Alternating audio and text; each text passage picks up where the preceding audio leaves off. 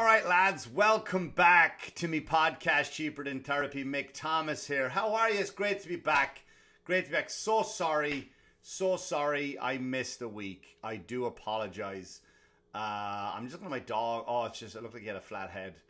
You can see for yourself there. If you're watching on YouTube, where you can get this episode on YouTube, you thousands of lovely people, you on YouTube, Spotify, Apple, wherever you want to check out my other podcast with my good friend Corey Brooks, the Manxiety Show, which is also available wherever you get your podcasts from.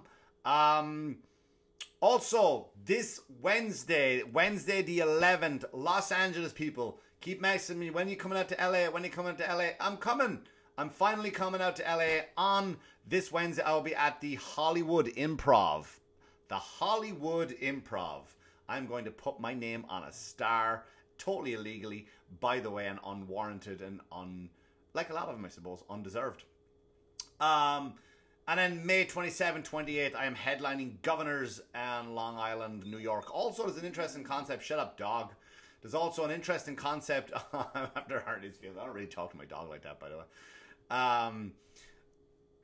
On May 26th, before that, I go Chris Roach, local comedy, Long Island local guy, put together a great show called The Yellow Pad, where a bunch of comedians go up with, but they were only headliners, right? We go up with our notepads and we try run just new material to let the crowd see how it goes, see what a real bomb looks like, what it's like to structure a joke, and we try to do it on stage. It's kind of like peeping behind the curtain a little bit.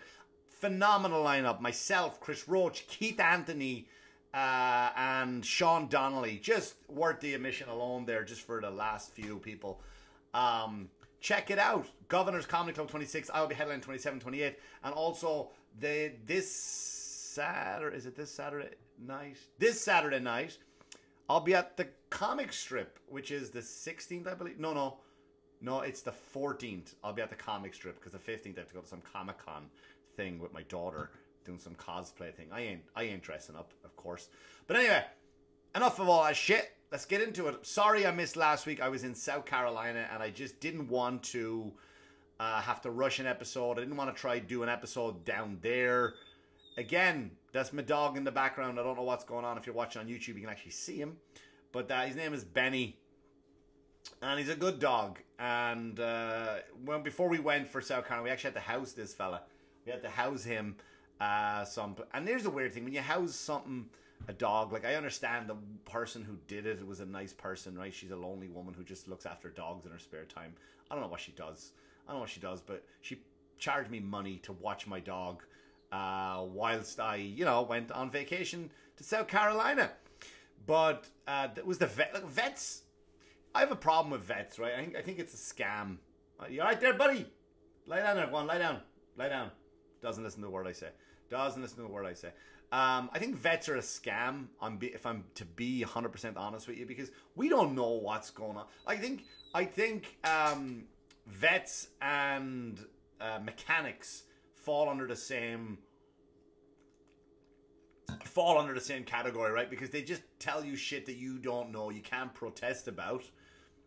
You it, right? If the mechanic comes up to you and says, "Oh, you have a problem with your, I don't know, jack-o'-lantern preventer," you're going to go, "Oh no, not my jack-o'-lantern preventer. I hope, can we get that fixed?" And he'll go, "Yeah, I'll fix that for you, no problem." And you got no choice but to go along with this fucking thing.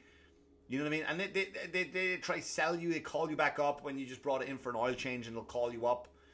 And that's what vets are like. They'll call you up and try to sell you shit. The vet's like, "All right, well, we got to give him his shots now." Like, what kind of shots? Well, he needs his shot. But what kind of shot? Well, does your dog go near squirrels? Yes. The squirrels are everywhere. Like, well, then he definitely needs this shot. Like, why? He's not fucking him. He doesn't need any STD shot from a squirrel. Yeah, but if there's squirrel, like, your dog seems depressed today. Does he? Yeah, you got to take this medication. So we give him the shot. And the only reason we gave him a shot, and I caved, I didn't want to do it, but the only reason we did it because, we're dropping it off at a housed place. Someone's house to mind the dog. And then we don't want to drop the dog off, and then all of a sudden it's like, "Well, did your dog have its squirrel shot yet?" I go, fuck it. Give him the squirrel shot, because I don't want my trip to South Carolina getting fucked up. But we do. We don't question vets. Ever. We never... Look, vets do great things, by the way. They do great things when your animal gets hit by a car or they're just generally not feeling well. So I ain't shitting on vets, but I just do think it's a scam. Right? And some people will argue with you. Oh, being a vet is a lot harder than a doctor. Is it? Is it really? You have to know about all animals. No, you don't. Week one, birds. You know what I mean? All birds are the same. Like, got a bad heart, stomach, here's his eyes, there's the wings, there's his feet. That's it. That's birds are done. Cats and dogs, stop acting like they're two different entities. And then a horse are just bigger dogs. Cows, sheep, they're all bigger cats. So let's be honest, stop acting like they're better than doctors. Now we know vets are doctors, but you know what I mean. Your general doctor, like ER, you know, when you're calling, you know, you go see your doctor and explain to you what a fucking real doctor is. But people say, oh, vets have a heart. Like, they don't. Stop it. You just have that. You've got attractive girls who like animals working in scrubs, working for you. Your life ain't tough. Someone brings in a chameleon, lizards, all under the same category. You know what I mean? So you got to stop, like, every day you got to fucking, oh, well, he spends 1 year, they got to get a whole bachelor's degree in iguanas. They don't. Vets are just, they're like fortune tellers. You know what I mean? I believe they're like fortune tellers and clairvoyants. Did you ever go to a clairvoyant? I didn't, because I'm kind of intelligent, I think. You know, oh yeah, we're talking to your cousin up here. Does anybody here lose a family member? Everyone's lost a family member. Your ancestors, where did you come from? Everyone's lost a family member. Of course you're going to say yes. And that's what vets are to me. And again, I'm not taking away if your dog gets hit by a car and he's missing his 2 back legs now because some truck drove over and he's just crawling along, dragging himself along. Vet's going to sew up the wound and maybe put wheels on the back of him. Don't know. You know, but I just think vets are scams. So I went down to South Carolina. We went down, took the family down to South Carolina to see more family. It was great. I love South Carolina with the possibility of moving there one day. To see where this comedy thing takes me. It's very possible I would be moving to South Carolina. You know, it's just nice. Like, I like the weather. I like the people. Although we were kind of, you know, when you get a group of people and nobody can decide where to eat. So we were all out one day trying to get some stuff done and shop for Mother's Day. You know, for my mother-in-law, and you know, and then at the end of that, everyone was kind of getting hangry, so we just found a random, like, I think it was like a Chili's. Now, usually the Southern hospitality is really nice. Like, you go pick up food, and it's like, how can I help y'all's? How's y'all's day going? Like, just, your grammar's terrible, love, but it's adorable, right? It's adorable. You know, when you hear, like, someone on Long Island will say, like, oh, yous guys, the worst grammar ever. And it's disgusting, and it sounds ignorant, and it sounds just blech. But when you go, like, down south, and they go, you know, how's y'all's day going? That's adorable. It's adorable. How's y'all's day? Fucking, who wouldn't want to hear that every day? Who wouldn't want, like, it's just that old Southern hospitality takes you back to just a simpler time, right? A bit too simple, though, when it came to slaves and stuff. But we're not, I didn't mean that aspect of being back then down the south. But, I don't know, I like that slow pace of living. But we did go to that, anyway, so we went to that one restaurant I was saying about when everyone was hungry.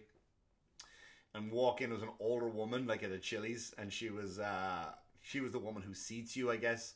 And she walked in, and she was run ragged, right? And usually, like, you walk in the hospitality, and you go, like, how long is the wait? And they go, like, 15 minutes. And, like, someone who will overhear sitting at a table with a family, they're like, 15 minutes? Oh, no, come on, baby. Everybody, let's get up. Let them have our table. Like, that's usually the Southern hospitality you see. But this one woman was like, she just looked around the room. Like, you know, sometimes you go into a restaurant that'll have a computer and they'll go down a clipboard maybe if they don't have a computer. And they'll just go, let me just touch the screen here for a second, see if I can get my face a bit lighter.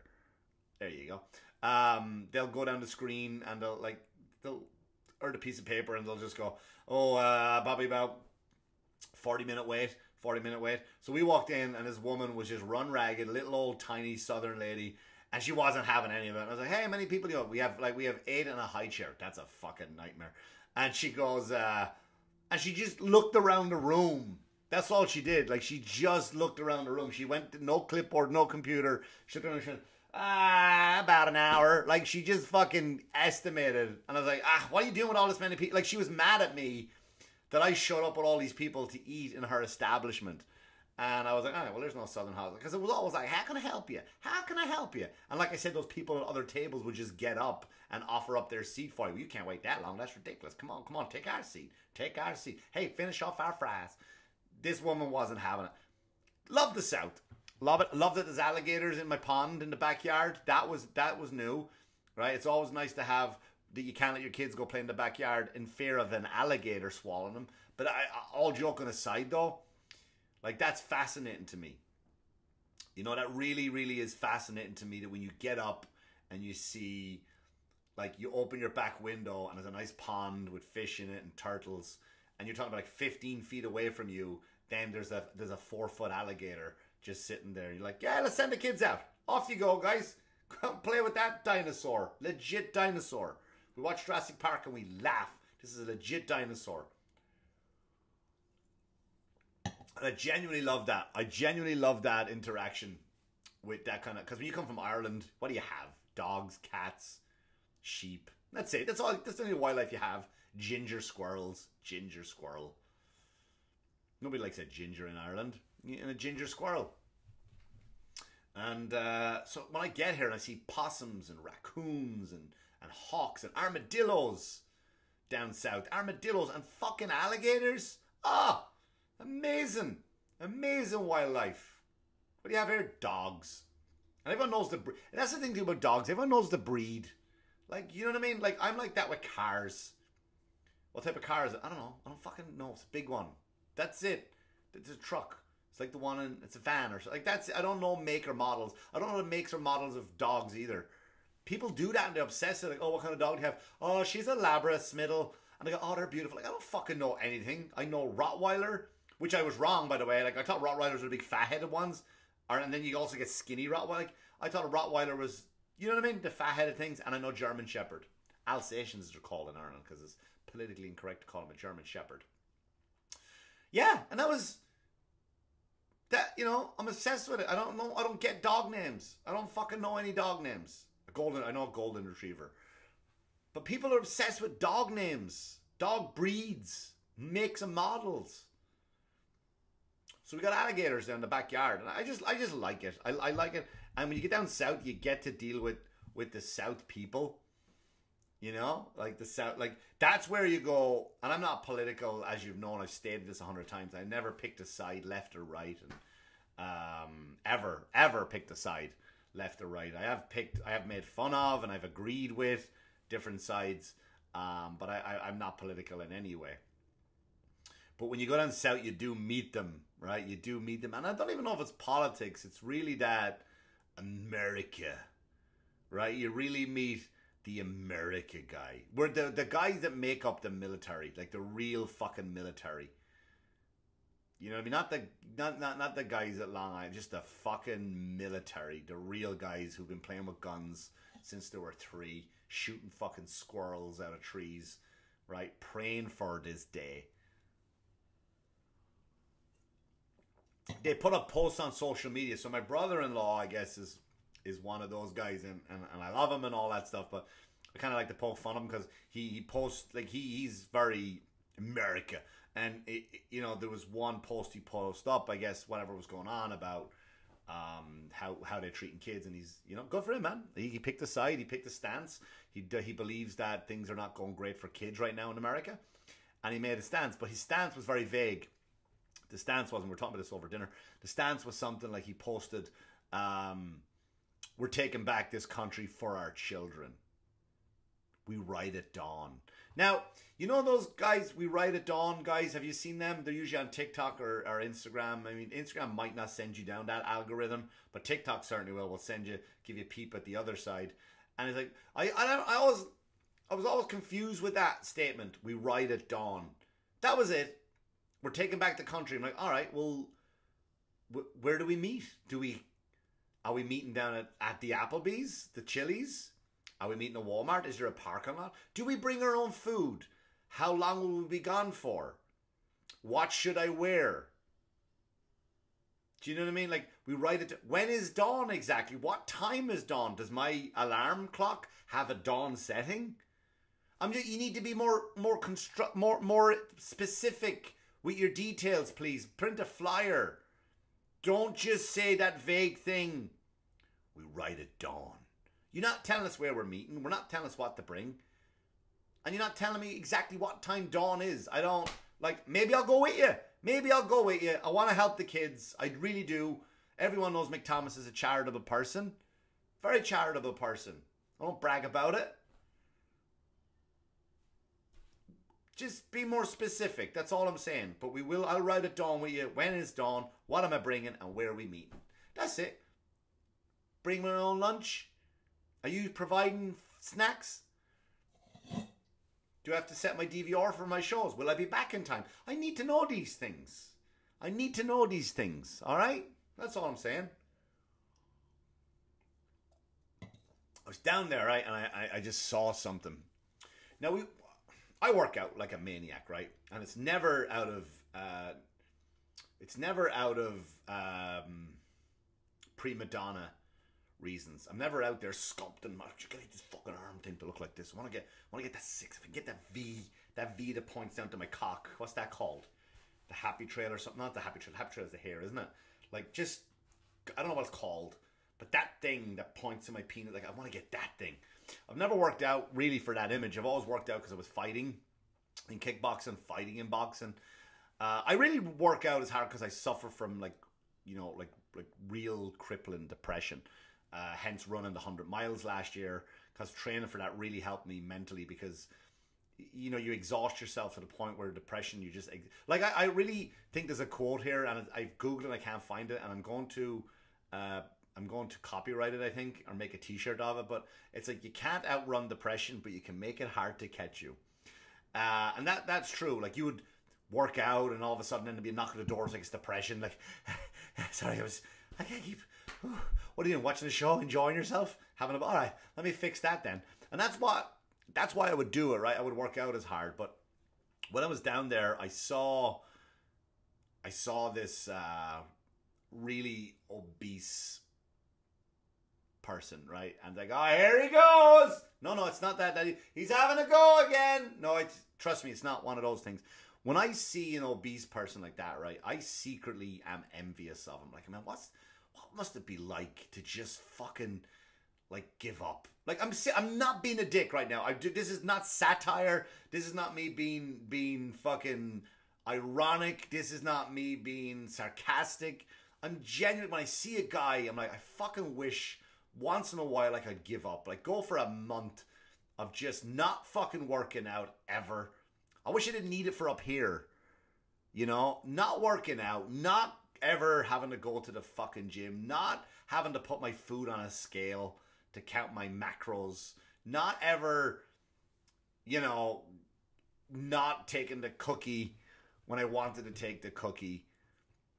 I just, like, or if it's Tuesday and you get a pizza.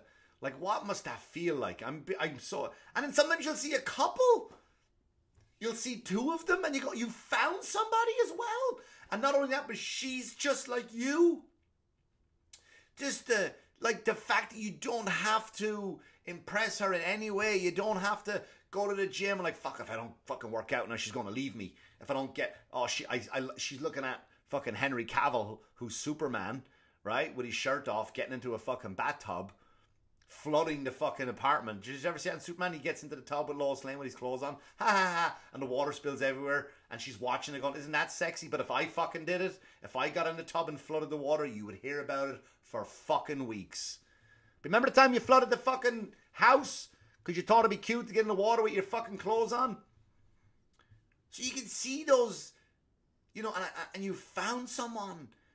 Like, I'm so jealous when I see a big fucking, you don't even have to impress her. You don't even have to come home and work on your chest.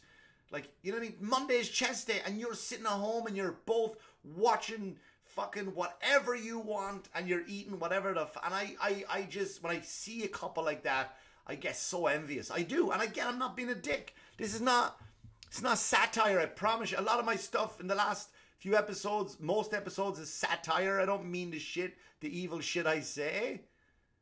But I see these people, I go, I'm fucking so jealous. just to sit there and you found someone and you can go through Netflix and you can, you know what I mean? And you get up and if you just finish ice cream before dinner, which is on the way, you're eating ice cream while fucking Uber Eats is on the way to you, and then you're gonna eat your fucking food from Uber Eats, like some big pizza 2-for-1, and then after that you're gonna have fucking barbecue potato chips, or sweet or sour cream and onion, maybe what are those Cheetos, the big fat ones. And for me, that it's chest day. You know what I mean? I fucking envy you. I envy you. I wish my wires were not loose, just so I could just once just fucking give up and have the time. Because you look like you're having a great time. Then you find someone, and when you fuck, you don't even have to hope the light doesn't catch you in a weird angle, because you don't care. You look like you, she looks like her. You're both attracted to each other. You're both fantasizing about someone different anyway in your head. I see those people down South, I saw them in South Carolina, man. I was like, it would be so nice to genuinely not care. And that's what mental illness does to you. That's what and people say to you, what's mental illness like? It's like that. It's like wanting to give up, but you fucking can't. It messes with you. Here's what happened to me the other day, right? And I don't know if this happened to anybody else. Send me a message on YouTube. Anyone, give me a thumbs up, a thumbs down. Put it in the comments if this has ever happened to you before. I was driving, I had to go 8 miles. 8 miles I had to drive the other day, right? To my destination. On the windshield of my car was a spider. A spider was on the windshield of the car, and I thought, when I drive, he'll go fly right off. He stayed on for the full 8 miles. And when I pull into the parking lot of my destination, he fell off. This is what depression does. All I could think about now was, how much have I ruined this spider's life? Right? His family are going to be worried sick about him. He fucking he's going to be a stranger in a new town. He's not going to know where anything is. All the predators come from different angles. And this haunted me for days. For days. Haunted me. And that's what depression is. That if you don't suffer from crippling depression, that's what it is. So when I go down to South Carolina and I see those people, I go, fucking, I love you, and I envy you. Mick Thomas legit envies you. And people think you're just a prima donna, you work out because you want to look good. No one does that. No one spends 2 hours in a gym a day. No one runs fucking 5 miles a day unless you want to look good. Trust me, if I don't, the monsters will get my head. That's the way I am. That's what crippling depression is, and that's why I fucking work out so hard. So when I see those people, I love them, and I'm truly I'm going to LA this week, and it's all fucking. I was in LA before. I've been there. I've been the whole Hollywood thing. I've been around the industry, right? The industry people, the gorgeous people, and it looks exhausting just to see them. Everything is like jawbones and fucking perfect jawlines. And abs you can see through their shirts. You know what I mean? And that to me, I don't envy that. I see that body and I'm like, I don't want it. I want the fucking soft guy that I saw in South Carolina. The guy who found someone to be soft and cuddly and jelly with. That's the person I want. Speaking of LA, go see me there. The Improv, the Hollywood Improv on the what am I saying, on the 12th? This Wednesday night, which will be the 13th. The 13th, go see me. I got to fly out tomorrow. I am sorry, again, guys, for not dropping an episode last week. But here it is. And it's free, so why do I feel bad? Also, check out my other podcast, The Manxiety Show, available wherever you get your podcast. If you like this one, give me a thumbs up. There's enough of you out there. Give me a thumbs down. Comment to me on my I'm killing it on TikTok, Mick Thomas Comedy. I'm fighting with people all day long. People who don't understand jokes. Come over there, check out. Defend me. Defend my honor on TikTok, please. When people are attacking me, go, it's only a joke, asshole. I would love to have you. You're thousands of listeners. Please jump on, defend me. If you want to send me a message, I'm on Instagram, Mick Thomas Comedy. Twitter, maybe I'll go back. Maybe I'll go back now that Elon's on there. That's not the reason. That's dumb. I'm not going back to Twitter, and I'm not going back. I might go back to Twitter. I'm not going back to Facebook, though. That's definitely dead. But on Governors 26th, I'm doing the Yellow Pad show with Chris Roach. Sean Donnelly and fucking Keith Anthony. And then I'm going to the 27th and the 28th. I am headlining there. And this Saturday night, I will be at the Comic Strip. The Comic Strip on the Upper East Side, 82nd and 2nd. My favorite club. Come on out and see me do it out there. Thanks so much for listening, liking, subscribing, sharing. Drop a comment. Let me know what you think. Thanks for listening, coming back. Lovely to have you back. It's lovely to be back. It's lovely to be back. And as always, wash your hands, you dirty fuckers. Good luck. Good luck to you.